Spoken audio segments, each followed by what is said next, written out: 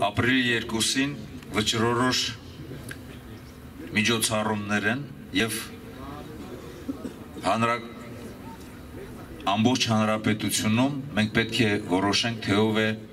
առաջիկա 5 տարիների ընթացքում ղեկավարելու մեր երկիրը։ Դրա համար յուրաքանչյուր անձ, յուրաքանչյուր քաղաքացի այս ամսվա ընթացքում պետք է ուսումնասիրի բոլոր քաղաքական ուժերին եւ որ ուժերն են, որ վստահությունը պահպանելու են ժողովրդի նկատմամբ, այդ ուժերին էլ իր քվեն տա։ Որպեսզի մենք ընդհանրացնենք այսօրվա հանրաքվեի մեր պայմանավորվածությունը, ես ուզում եմ մի քանի հանգամանքի մասին խոսել։ Առաջինը, նախ համոզված եմ, որ մեր համակիրները շատ ավելի շատ են, քան այստեղ կանգնածները։ Եվ մենք պետք է մինչև ապրիլի 2-ը տուն առ տուն, շենք առ շենք, բակ առ բակ, բոլորս միասին եւ դաշինքի ղեկավարությունը եւ ռեյտինգային մեր բոլոր պատգամավորական տեխնացուները աշխատեն եւ մեր գաղափարների, մեր ծրագրերի մասին տեղեկացնեն բոլորին։ Երկրորդը, մենք պետք է վստահ լինենք, որ ընտրություններով կարելի է փոխել համակարգ։ Դրա համար պետք է տեր լինենք մեր իրավունքներին, տեր լինենք մեր քվեներին։ Իհարկե քվեները կարող են վաճառվել, կարող են կեղծվել ընտրությունների արդյունքները, բայց արդյոք արժե, որպեսզի մենք կեղծենք մեր երեխաների ապագան։ Ես չեմ խոսի այն խնդիրների ու հոգսերի մասին,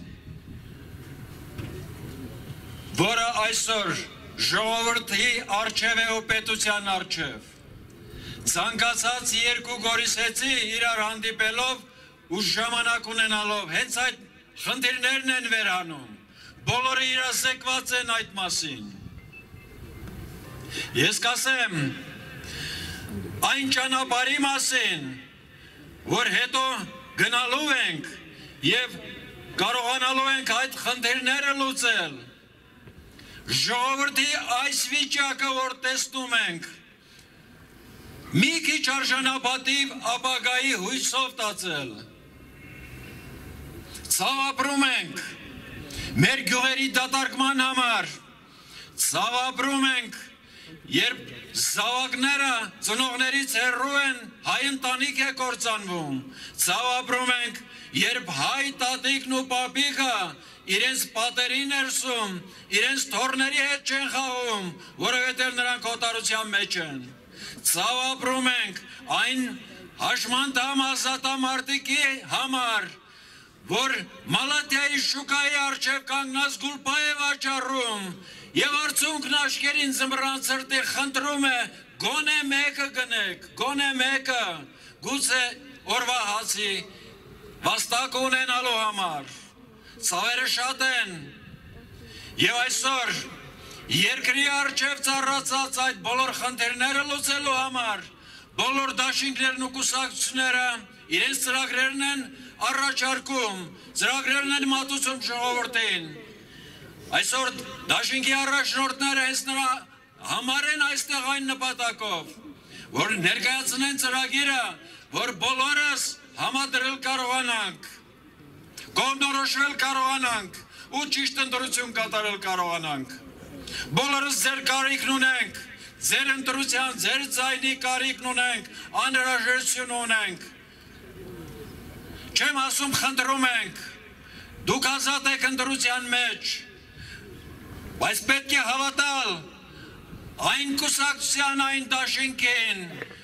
որի ասածը ավելի իրատեսական է, որին ավելի հավատում ենք։ Իրները լուծելու համար իսկապես մեծ փորձառություն է պետք։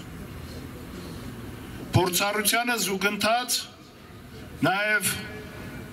արդար սիրտ է հարկավոր։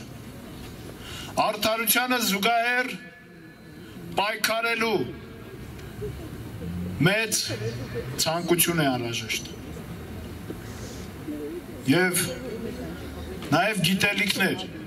այդ ամենը իրականություն դարձնելու համար։ Այս դաշինքը բացառիկ է նրանով, որ հենց դա ունի։ Ապրիլի 2-ին դուք լավ այլընտրանք ունեք այսօր գործող իշխանություններին։ ակնհայտ է, որ իշխանությունները տապալել են ամեն ինչ, իշխանափոխության հրամայականը այսօր այժմյական է դարձել, եւ դուք իրոք ունեք այլընտրանք։ Այլընտրանքի մի քանի այսպես տարբերակ կա ինտիմատիվ դաշտում, ես դրանց մասին չեմ կարող խոսել, ես գիտեմ մեզ, ճանաչում եմ մեզ, գիտեմ մեր կարողությունները, եւ ես առանց անհամեստության գոչ եմ անելու, որ կվերարկեք իսկապես այս դաշինքին։ Նայեք, այստեղ խոսվեց փորձի մասին, դա շատ կարևոր է, ես մի փոքր ուզում եմ դրա վրա շեշտ դնել, այն մասով, որ մենք այո, եղել ենք իշխանության մաս տարբեր ժամանակներում եւ հավատացեք դա մեր ուժեղ կողմն է։ Այսօր տարբեր մարդիկ դա շահարկում են, որտեղ իշխանությունները այնքան են վարկաբեկված, որ ընդհանրապես ցանկացած ժամանակ իշխանության մեջ լինելը բնականաբար ներկայացվում է որպես վարկաբեկում։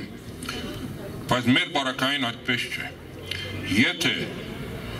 դու քո իշխանության մեջ եղած ժամանակ 3 անգամանք ճիշտ ես դրսևորել, քեզ արդեն տարբերակում է մոյսերից։ Առաջին, որ երբեք չես շարաշահել քո անձնական նպատակների համար, քո պաշտոնը, պետության ընձեռնած միջոցները, հնարավորությունները, մի բան, որ մենք 3-ս էլ չենք արել։ Երկրորդ, որ ինչ որ ճիշտ պահի երբեք չես փորձել կարճած մնալ քո աթորից։ Քո գործը արել ես, ժամանակը ավարտել ես, ասել ես ցտեսություն գնացել ես, հակառակ դրան, որ քեզ խնդրել են, առաջարկել են, որ մնաս ու շարունակես կամ նոր այլ պաշտոններ են առաջարկել։ Մեր 3-ի բարակային էլ այդպիսի իրավիճակ եղել է տարբեր ժամանակներում եւ վերջապես, որ քո պաշտոնավարության ընթացքում ցերկ բերումներ ունես, հաջողություններ ունես։